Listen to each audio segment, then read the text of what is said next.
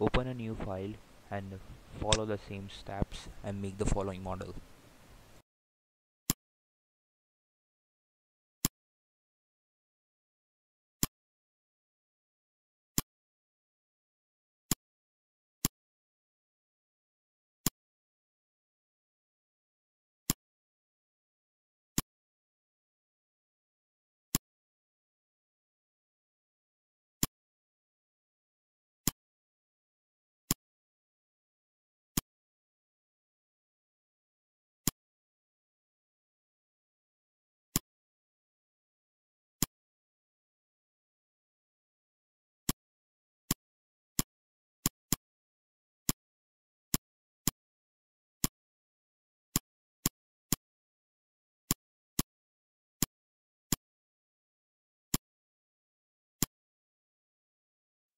Now double click on the generator.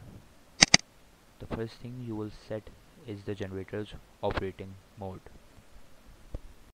A generator has 4 operating modes, which are divided on the basis of 4 parameters: the voltage, phase angle, active power and reactive power.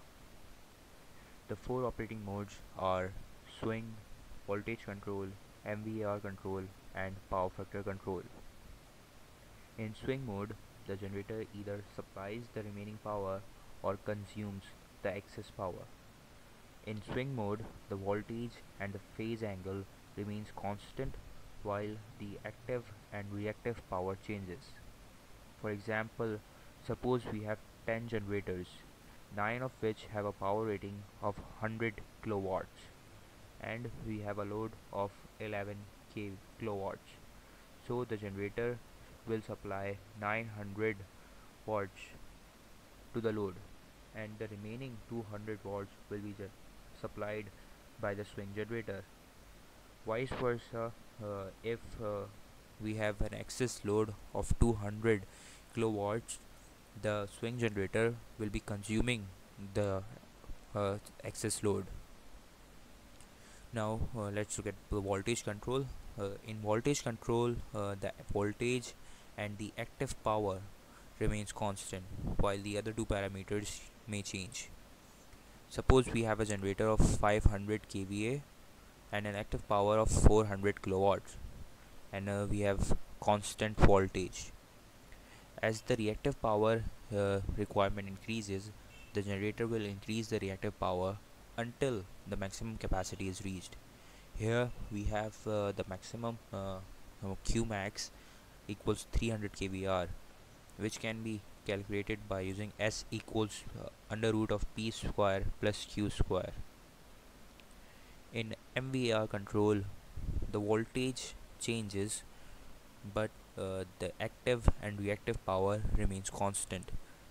As the generator has reached the maximum capacity of reactive power and it cannot generate more than its capacity, so ultimately the voltage will decrease. In power factor control, the power factor will remain constant. If the reactive power changes, the generator will adjust the active power to keep the power factor constant. Since we need one swing bus to run the system, I'm gonna leave it to swing. Now let's set the rating. Follow the steps as shown.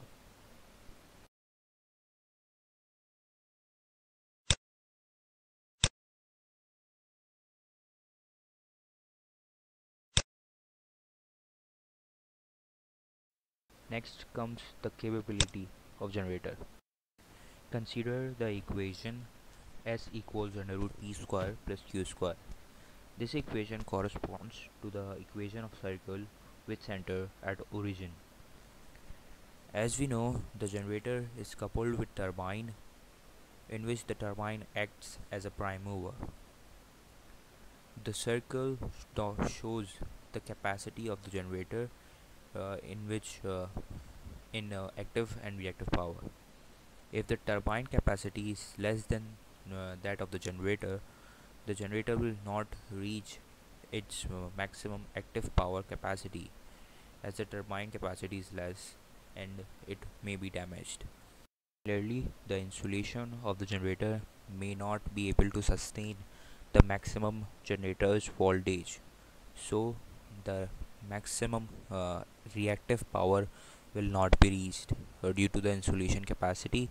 Otherwise, the insulation may burn out. Etap software already sets the values to some values. To see where these values come from, click on the question mark. Here you can see all the values and how you can calculate them.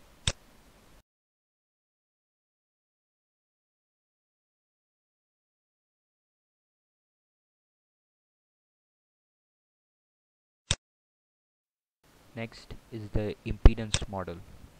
If you have some data, you can either enter it. Here we're going to leave it to typical data.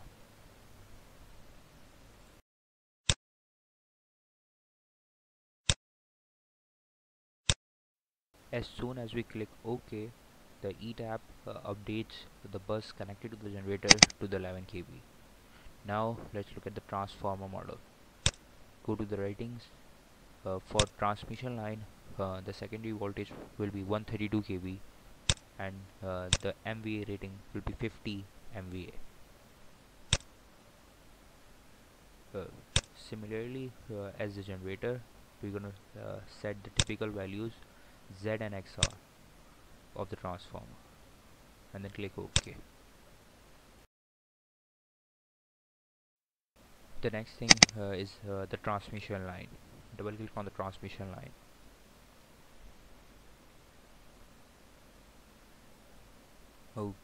The first thing you will need to set is the length of the transmission line. Here we will leave it to 1 mile. Go to the parameters. We can set the conductor type to aluminium or copper. We set it to aluminium. Now go to the conductor library. Set the level, the unit to metric, and use all aluminium alloy conductors. Then select the krypton.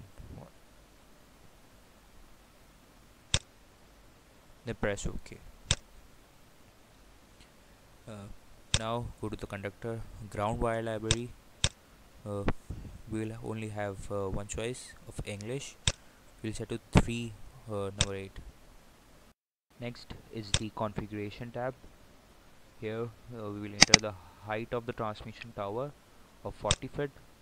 The distance between the conductors is A, B, B, C and CA. We can change the configuration to any type that we want.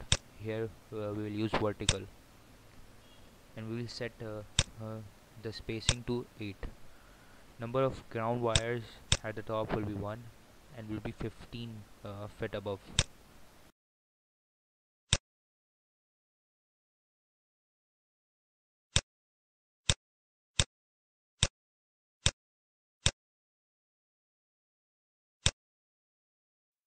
Now set the values for the step down transformer. Go to the ratings. Will be step down to 11 kV and the rating will be same as 50 MVA. The impedance will be typical Z and XR.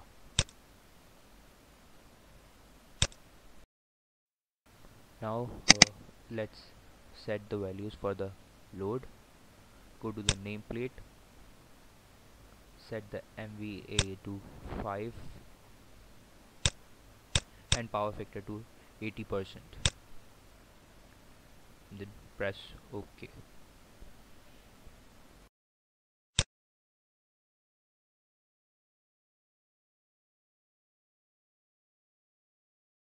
The load flow analysis gives us the total power, whether active and reactive or apparent, and the current flowing from each of the node or bus. Go to the load flow analysis tab and run load flow.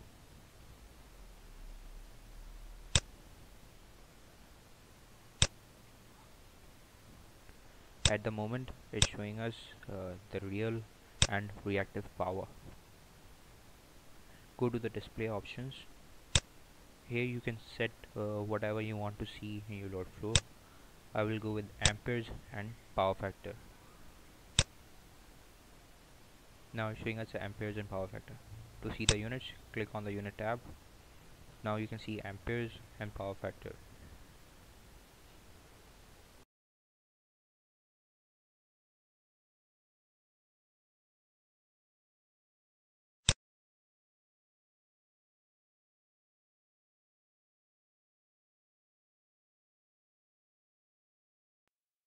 We have four types of short circuits: line to ground, line to line, line to line to ground, and line to line to line, in which we have three types of short circuit currents: subtransient, transient, and steady state transient. Subtransient is a current at the time at which the fault occurs, which was the highest, and steady state transient will be the lowest after reaching the steady state value. Go to the short circuit analysis tab and click on max for subtransient fault current. It will show an error that no bus is faulted.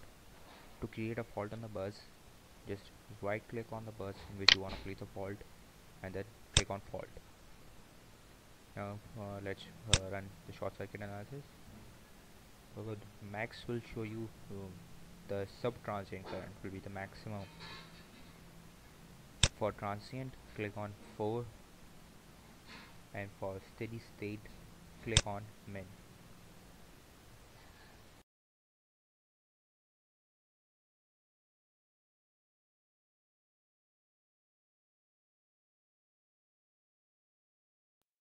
For protection, we need three components: current transformer and potential transformer, to step down the voltages and currents to protect the relay from damage.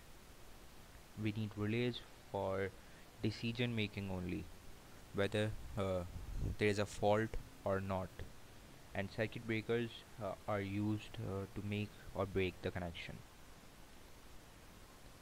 In relay, we need to analyze two things: the pickup and time delay.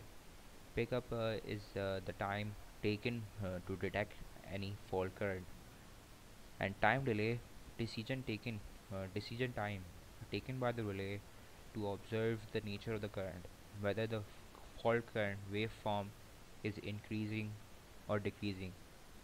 For example, uh, let's consider motor starting condition. At the motor starting condition, there will be a high amount of current, and the relay will take a few milliseconds, 0.01 seconds or some about, to detect whether the waveform is increasing or decreasing. In case of motor startup, the inrush current will decrease quite rapidly, so the relay will not send signal for the circuit breaker to trip. Let's go to the edit tab. Let me just shift this down a bit.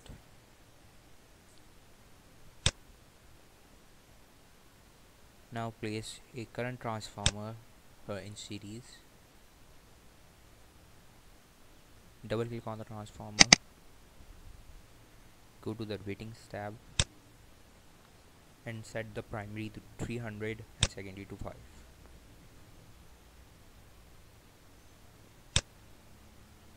Now place an overcurrent relay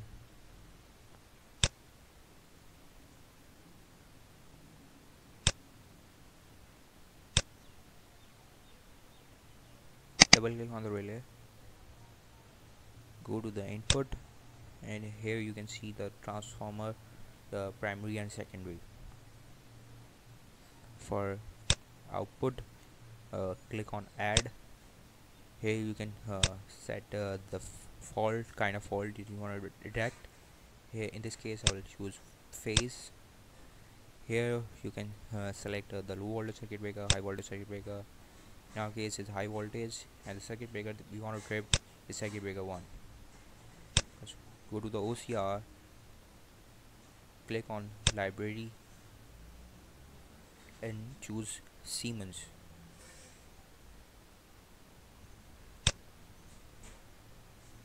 Press OK.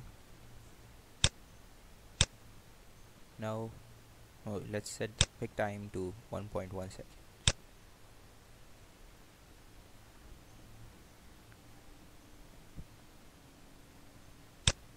To analyze this, go to the Star Protective Device Coordination tab. To place a fault, click on the option and then drag and drop on the bus that you want to insert a fault. The cross sign will show you the circuit breaker has tripped. To see the sequence operation, click on the sequence operation tab. Here you can see which fault occurred and the tripping time taken. If you have any question, please ask in comments. Thank you for watching.